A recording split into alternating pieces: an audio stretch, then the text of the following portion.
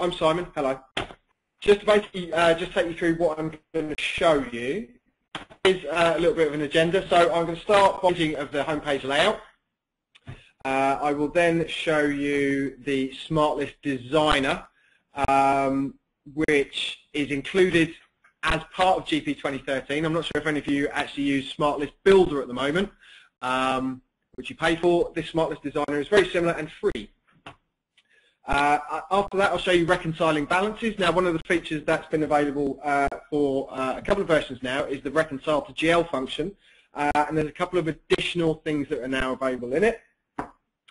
After that, I'll jump into the general ledger and show you how to inactivate account codes with balances and reconciling the bank, which is actually part of the reconciling balances beforehand. Okay, then linking off from there, showing you how to assign a printer at time of printing. One of the biggest problems we had before was not being able to choose a printer. Now you can. Then I'll move on to payables, showing you how to set a default lookup on the creditors, how to assign reporting services reports to maintenance windows, how to reprint remittances with historical window, moving on to purchase order processing, how to enter tolerances, and how to enter prepayments on purchase orders. Then on to receivables. Okay, right, I'm going to jump straight into GP. Now I've already logged into GP, just over a moment. So one thing within 2013, those of you who are already using GP and you have your home page, you'll be familiar with it. But with 2013, there's a couple of additional things that you can do. One thing that's particularly good, and it's not just on the home page, but it's also on the ledger pages as well. You can actually maximize and move your panes around to be in whichever particular place you so prefer. And I'll just show you on the financials as well. So I can move transactions over, setup over, so on and so forth. What you can also do when you're setting up your home page, you can actually say how many columns I would like to have. There we go. So the good thing is you can actually show more on your individual home page. Do all of you kind of use a fair bit of your home pages and that kind of stuff? They are quite handy. Okay, that's it. Quite good. So next I'll move on to the Smart List Designer. Now this is actually new. It's very good, very user friendly, and the thought process behind it is that any smart lists that you have at present that don't quite give you enough information, you can very simply create your own. So another good thing that the Smart List Designer has enabled is that when you open up Smart List on the full screen, you can actually hide the favorites on the left-hand side, which has been one of the questions many people have asked over the years. So what you'll see within this particular Smart List, this is just my standard Smart Lists. What I've created one called Supply Backs. Now what I'm going to do is I'm going to delete that and create it again just so you can see how easy it is. One of the biggest problems you have with GP is having an easy way of showing what the suppliers are and what their bank account details are within Smart List. Now this is obviously using one part of it, but what this could potentially be handy for is when you're doing your payment run and you want to be able to produce a list of all your invoices due for payments, and you want to be able to make sure that everything that is marked for backs has got full backs details associated with them. So it saves you having to submit the backs report to the bank and then rejecting it. So I'm going to delete this. Okay, so I'm going to create a new Smart List name, just call it Backs Details. Okay, so it's GP, and you see you've got lots of any of the modules you have. And I want it to sit in my purchasing folder within Smart List. A list of my creditors, and then link into my creditors that have got bank account details. So under GP, under tables, under purchasing, if I scroll down, one of them we'll see is creditor master file, and I can tick that. But what I can actually do is I can filter which fields I want. So I don't want absolutely everything. I'm just going to have the vendor ID and vendor name.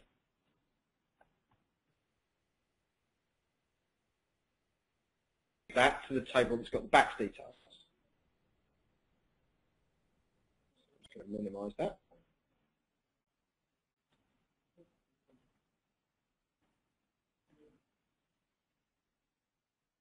There's my EFT fund master. So what I need to do is just join the two together.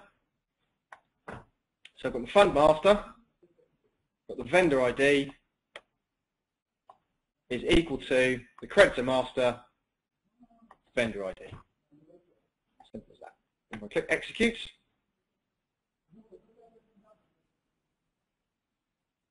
you'll see I've got all the fields on. So what I want to do is I want to take out a load of information. Bank name, let's leave bank branch, bank code, so on and so forth.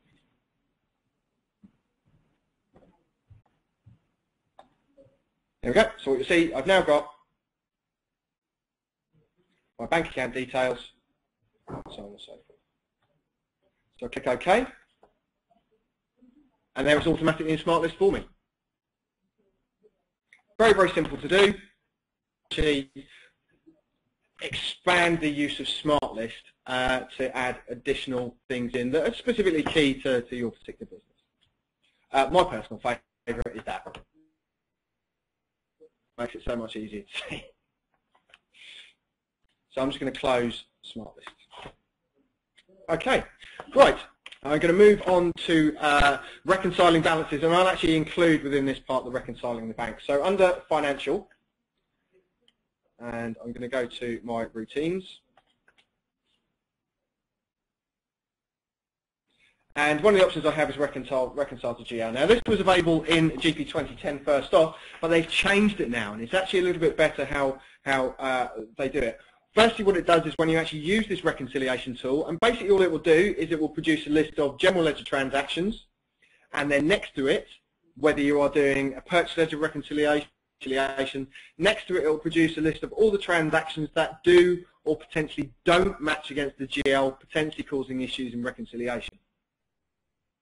What this will do is it will keep those records that you've done. So from a monthly rec perspective, you can keep one on a monthly basis so that you know every single month you've done your rec correctly, and if any differences appear, you know. As it says, you can do payables management, receivables management, inventory, and bank reconciliation. That's standard GP bank rec. I'll do purchase ledger. I'm going to find my purchase ledger control accounts.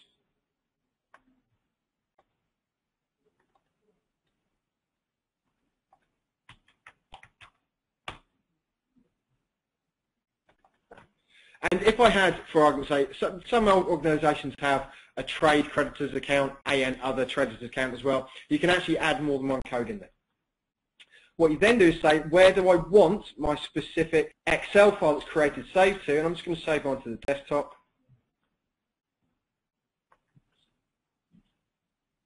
And I'm going to process. And there we go.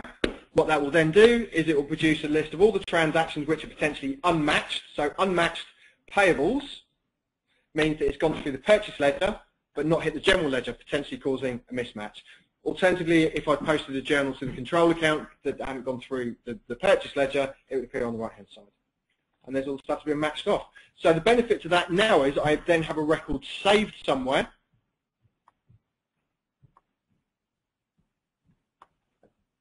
And when I next do my next purchase ledger management one, I have a reconciliation number 2. And you can overtype that, for argument's sake, to be the current month,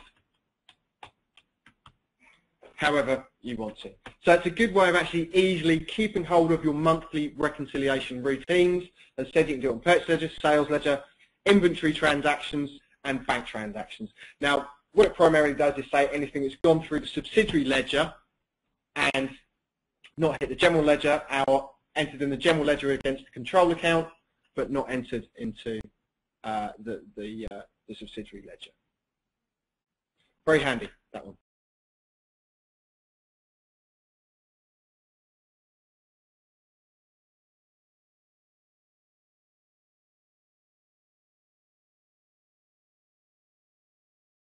Right, I'm going to move on to financials. Let's move my quick links back up. And I'm going to open up my account. Right, those of you who are on older versions of Dynamics GP, especially if you've been using the system a long time, one of the biggest problems is leftover account codes that were used 5-6 years ago that will appear on your trial balance and you couldn't do anything with because they have been used. Now, what you can do in 2013, you can inactivate any account code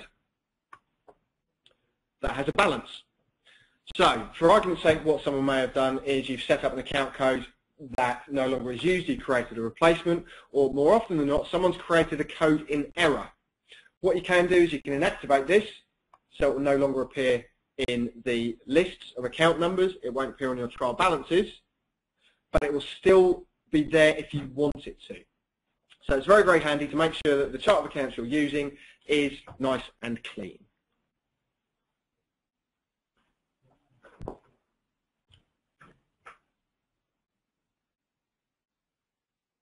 What I can do as well is if I wanted to print out this particular record, and whether it be this record or an inquiry or an edit list or anything along those lines, you've always been able to print. But what I can do is at point of entry, I can pick printer, and it will then ask me, rather than defaulting to, it will ask me which printer I would like to send it to. That's a very, very good addition. In addition to that, specifically on the account code window, I could add SRS reports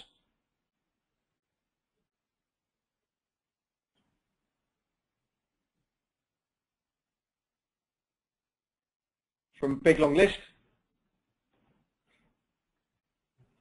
And so what I could then do is I could simply print the trial balance for that particular account code.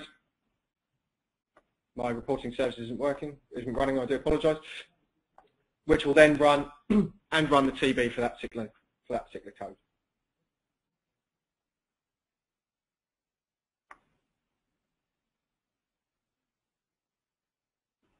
Moving on to purchase ledger. Now, in my experience over the years, one thing a lot of people have asked me is, can I set my lookup to be how I want it to when I'm looking for a range of creditors? So, this is my creditor lookup. And normally, you have creditor ID and creditor name. Now, one thing that you may want to search on is by creditor class.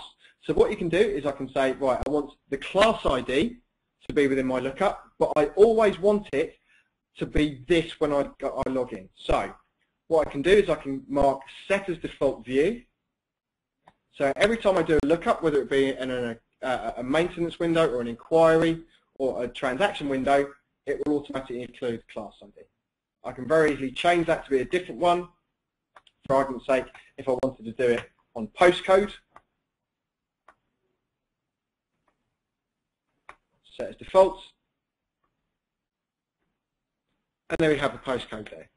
And that's in addition to the standard things you have in the lookups of being able to link it into smart list favorites and restrictions.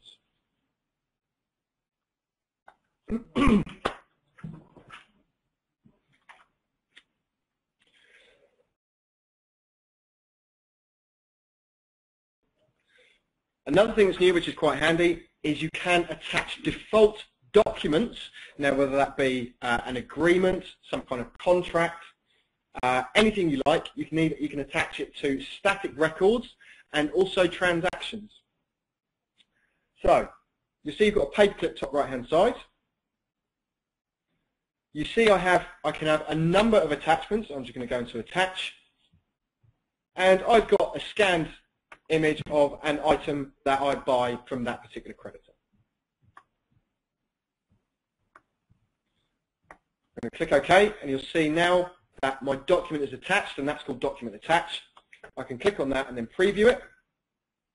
And what it will actually do is it will show me what that particular document is. That is available on debtors, creditors, inventory items, which is particularly handy for, because when you actually put through a sales transaction, which I'll show you in a short while, it will actually show you any attachments that that particular item you are selling or buying has. Good from a catalog perspective.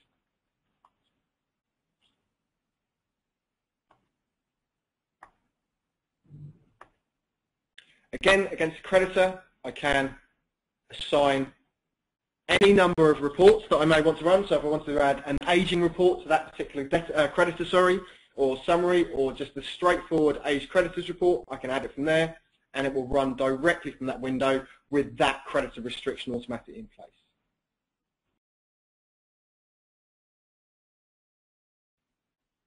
From a processing perspective, once I've done my payment run and my BACS file has been created and my remittance form has been sent out, one thing you may find is that you want to reprint any remittance that has been sent out. So what you can do is, I'm just going to find a creditor who has had a payment. There we go. So this particular creditor has had a payment. I'm going to drill down, and you'll see down the bottom right-hand side, I have a recreate check stub, which basically means recreate the remittance. So I'm going to recreate that. And if I have my Word template, it will recreate it in a Word template. I'm just going to do the standard one that comes out of GP. And there we have my reprinted payment remittance.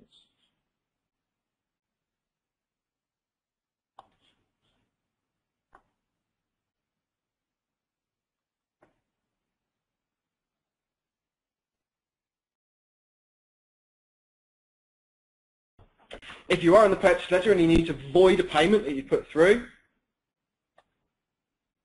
I'm just going to find that particular creditor. What you'll see is in my void historical window, I have a checkbox with void, and underneath that I have a little marker to say whether that has been reconciled in the bank rec or not. That's purely and simply there for an indication to say, look, you've reconciled this item, do you really want to void it? What you can also do is it has been reconciled. You will be able to drill down to the bank reconciliation and see the reconcile number to make sure it has been reconciled correctly. It could be a duplicate, so on and so forth. So that's quite handy.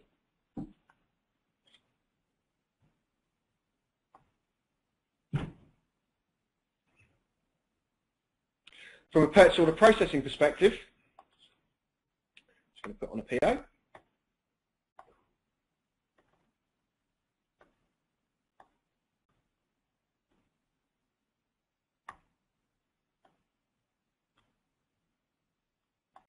What you'll see within the PO, if I pick up a creditor item which has got a document attached to it, you'll see I have a paperclip there. So it will show me any attachment that particular purchase order item has. Or alternatively, if you've had a quote from a particular supplier for a purchase order over the phone, you can attach that to the particular purchase order you're putting through. Now, when putting on purchase orders and receiving against them, one thing you may want to do is be able to set tolerances.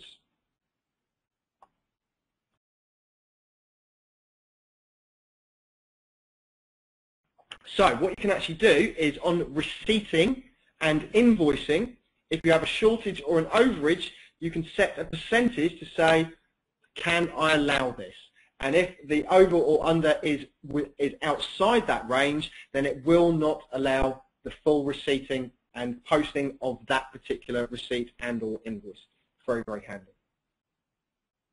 Another thing from the point of view of purchase orders, what you can now do is if you have made a prepayment against the purchase order,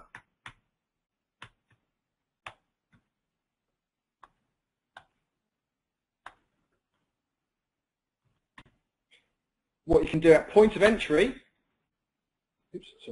you can enter the prepayment amount that you've made. What that will then do is automatically create a manual payment for you in the purchase ledger.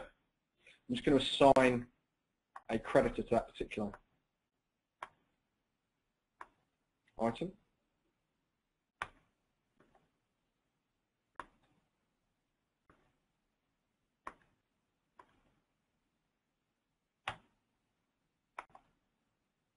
So I'm buying 10 at £550. Against that, apologies, against that particular £5,500 purchase order, I've actually made a deposit of £1,000.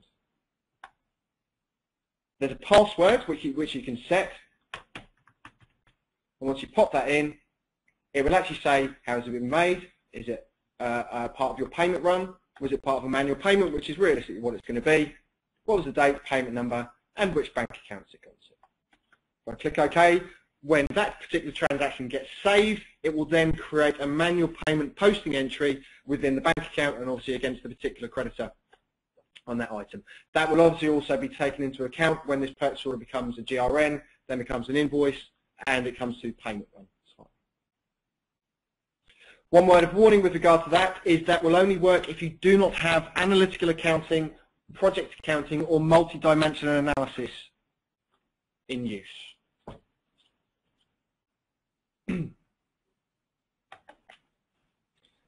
Save that.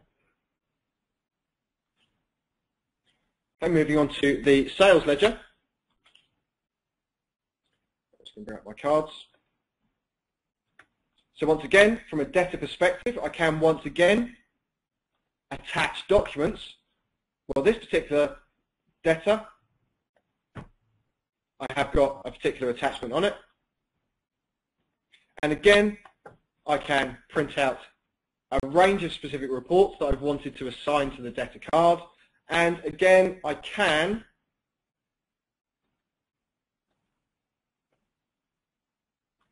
set a default view and once again link it into any specific smart list favorites that I created. One thing that's particularly handy now is if you are using multi-currency, you can apply cash at point of entry, whereas beforehand what you had to do was put the cash receipt on the system, post it, then go in and apply it to the invoice after the posting. What you can now do is at point of entry,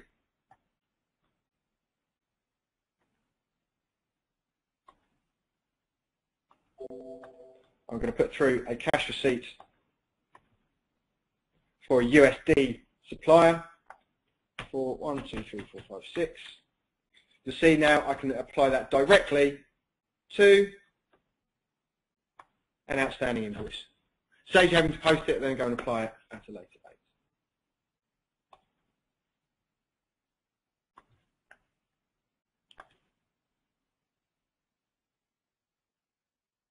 From a sales perspective, those of you who do orders, you've always been able to transfer multiple orders to invoice using the bulk confirmation.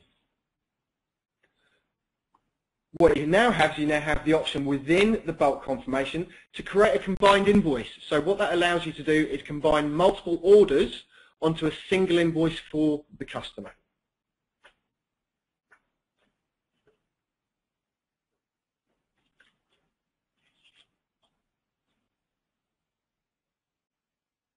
And then moving on to the last part, which is bringing the business intelligence side of GP directly into the core use of it itself, is you get Microsoft Analysis Cubes enabled as part of the standard GP2013 product. Now I'm going to do a very, very simple one. You get out of the box, you have ones for receivables, payables, sales,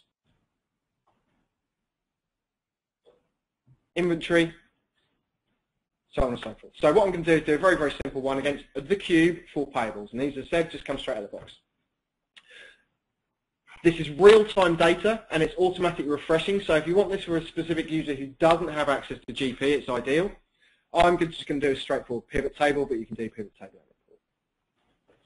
Here we go. Right. So here is the pivot table. And all I'm basically going to do, these are straight out of the box. I can do it by company. So I've got two companies set up within GP. I want to have a look at total purchase amount and what's outstanding by company. And what I can do is I can double click and that will then return specific records for that particular account. Alternatively, I want to have that as a filter. I'm going to change that to my Fabricam company. And what I'd like to do is bring in my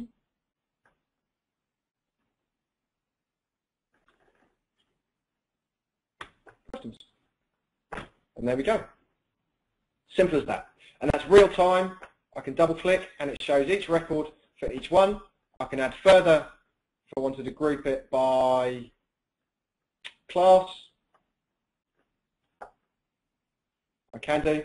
It's just a straightforward Excel pivot table. But the benefit you have is that the cube is automatically built for you. You could, again, if you wanted to, rather than have a cube,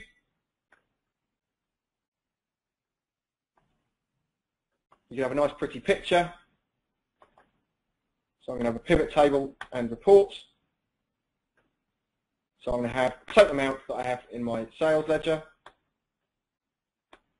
And there's my aging buckets. And you see it's automatically created those for me. So it's a very, very simple way of creating an Excel-based dashboard. And that's just straight out the box. If you know how to use pivot tables, those are automatically there. And it's just a case of figuring out what you want to have on there.